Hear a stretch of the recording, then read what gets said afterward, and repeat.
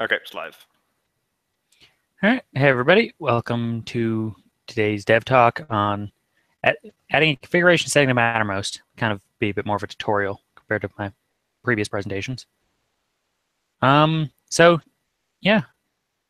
I don't know why that line's there. I think it's still Hangouts again. Yep, so I'll be kind of walking you today through the steps of adding a new setting. It'll be adding it to the actual config on the server itself. Then you'll have to add it to the system console, so that you're able to change it without going and editing the JSON files manually. And then it'll actually be just quickly how to access the config when you're on the client or on the server or on the React Native app, I believe. So yeah, data setting is pretty straightforward. You add it to the config. You add it to the struct that kind of represents the config, and I'll demonstrate this in a second. You set a default for it. You add some validation, and you add unit tests if necessary. So some of the settings may be like, for example, like the session length setting, you can't set a session length less than 1 day, I believe. So you want those for unit tests. So I'll go over here. I've kind of done this already just to save some typing time, but so you'll want to find where in the config your setting can go. Generally, we try to find like the best fit if there's an existing thing. Like, for example, for adding some new setting for, say, like the database timeouts in the connection string, but say we wanted our own setup or setting for it, it would just go under the SQL settings. But sometimes also, if you're just doing something kind of new, like we had recently, say some settings added for like compliance, they got their own category because there's enough of them. So in this case, for example, I'm just going to add another setting. I'm going to add it to a new category to kind of show you, because that's a bit more work than adding it regularly. Zoom in a bit and just add this test settings, and it'll just be a value and it'll just be a string. So go back up to the top of this file. Go down here. So in this is model/config.go. It has a bunch of structs defining each like category of setting. And then it has down at the bottom of them a struct that just includes all of them. So again, it follows the structure of the config.json file. So to add in our new test settings, we just add in the category into the config struct. And for that struct, right now we just have one field value, which again matches what we defined. And we're going to use a pointer for it. The main reason, some of the older settings we don't have pointers for, but we're defaulting using pointers now because it allows us to determine that when a setting just hasn't been set by the user versus when it's false. Because, for example, like for the data retention settings, if that's set to, if they just enable Boolean, if they haven't set it, it'll be false. And maybe we want the default to be true on that one if they haven't set it. So we'll go down to the set defaults function. So yeah, there's just on the config struct, there's a function just set defaults. It goes through all the settings and sets defaults for them. That's pretty straightforward. And here, this is where we use the fact that it's a pointer. We check if it is test settings.value nil. If so, we make a string and we just give it some default value, in this case, 1, 2, 3, 4.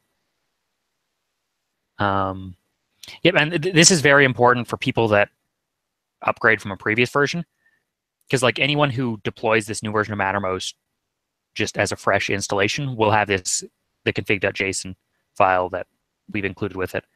If they're upgrading from an old version, they probably won't be using the new config.json, so we need some sort of sensible default because they just won't have that setting in their config file at all.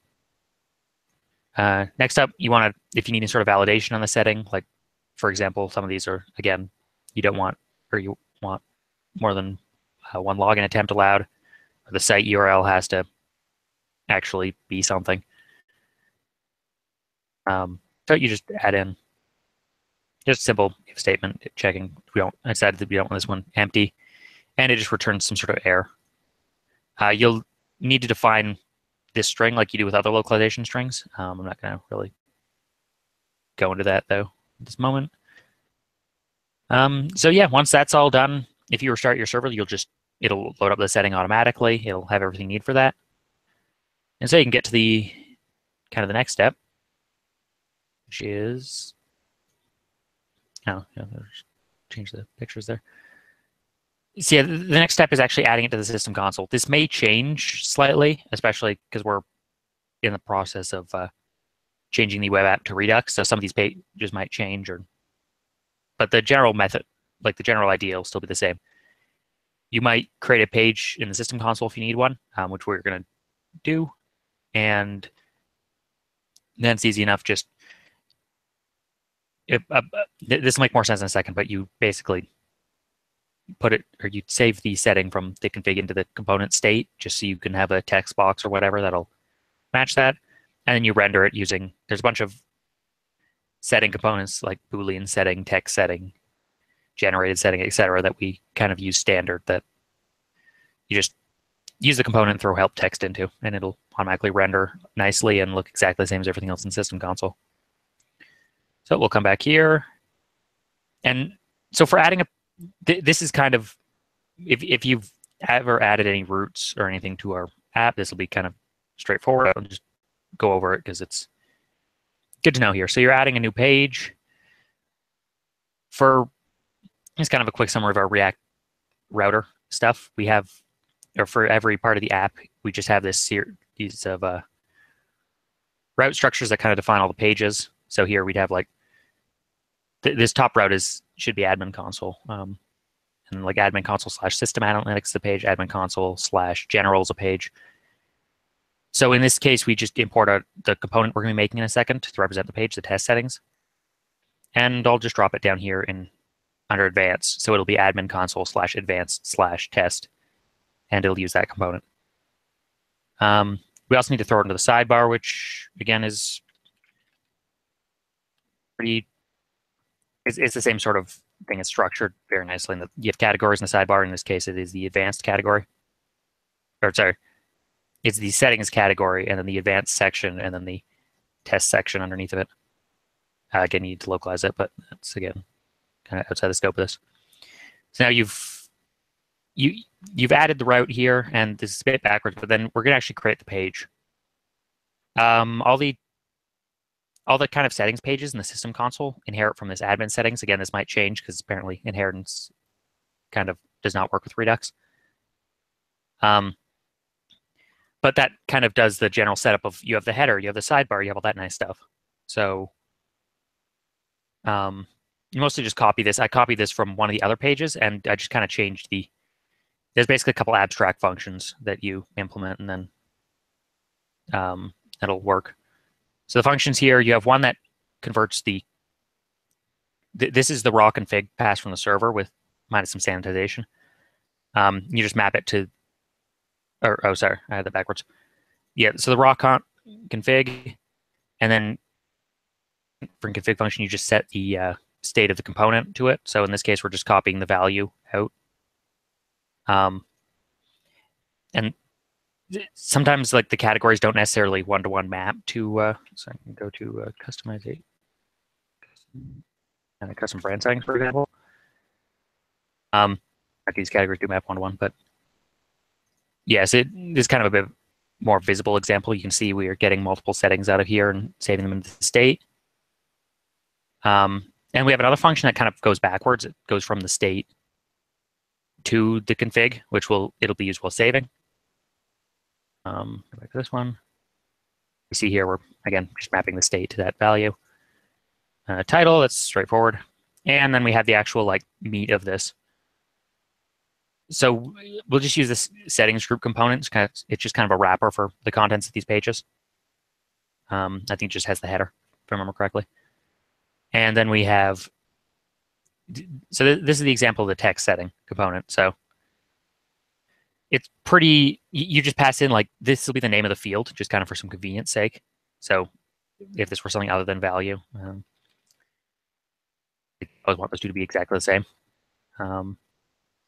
Label, so just placeholder in the background of the text box, some help text, the actual value, because you're going to, again, you're mapping the value from the state onto the component, and then when the component changes, it calls handle change, which is from the, which is just inherited, which will then go back and update the state.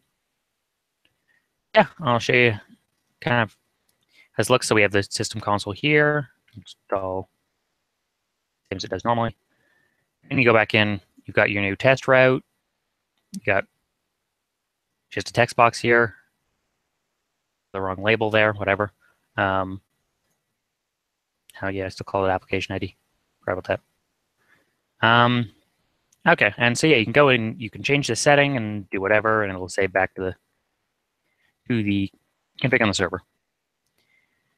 Okay, so now you've done all the kind of boring configuration stuff, and now you'll want to actually use the thing, because that's kind of the point of having config. So using it on the server is really easy. There's just, in the utils package, there's just a CFG singleton. And unless you're doing something before that's set up, or in some really weird place, it should just be configured at, or want it to all loaded up and everything for it. So you can see, here we go. I just added in the test settings.value line, or the test settings.value here. So just when you start the server, it'll just print it out. Again, you have to make sure to dereference the pointer, or dereference or follow, or whatever the term is for that. So you can use it, but that's super easy. And yeah, no, so using it in the web app, it's kind of a similar sort of thing, except the web app has what we call the client config, which is just a kind of sanitized and it's a briefer version of the config itself, because obviously you don't want to be sending like database connection strings and SMTP credentials and stuff to the client, because that'd be really silly. So to be able to use it on the client, you need to add it to this function get client config in utils.go or /config.go, and then it'll automatically be passed down to the page when it's loaded. Then it'll be accessible from this global variable mmconfig.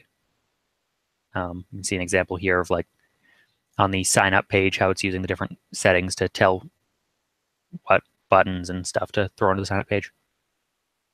So we can see here, I can just show you, I just did something slightly different for this one. Just instead of the sign in button saying just sign in, it'll say sign in with and the value. So if we go back to here and log out, we'll see there, it's the value I just entered in, 124123, as that test setting. I don't actually have a full demo of this, but it's very similar in the mobile app. This will probably be more like what it'll look like in the web app once we've got Redux implemented. But basically, it's just in the Redux store under state.entities.general.config. And then it'll just be, you'll map it in the map state to props function that you're passing into connect when you're making your container. And then your actual component will just get it out of the props, and it'll, again, you'll still have to add the setting to the get client config. Just it's passed down the exact same way here. And then it'll just be accessible anywhere that you just hook up to the Redux store. So yeah, kind of quick summary. When you're adding a new setting, you just want to add the new value to the model.settings struct, as well as like the validation and defaults. You want to add it to the system console. That's something we have a few settings right now that aren't in the system console, but we're trying to make it so everything is. So you'll need to do that if you're ever needing to add a setting. And then you'll probably want to, and then if it's needed in the UI, you'll want to add it to the client config. So it's that utils.getClientConfig function. And then using the setting on the server is just utils.cfg. The client is just global.mmconfig, and I forgot about the mobile app one here, but it's just using the Redux store. So yeah, hopefully this tutorial is helpful, and if you're ever needing to work around with the settings in them or in any of the apps, yep, it should be useful. And yeah, so if you're wanting to help out with Mattermost or anything, you can join the developers and contributors channel on our pre-release server, and we're also all on that. So if you ever run into any problems or need help, then you can just post in one of those. So yeah, thanks very much.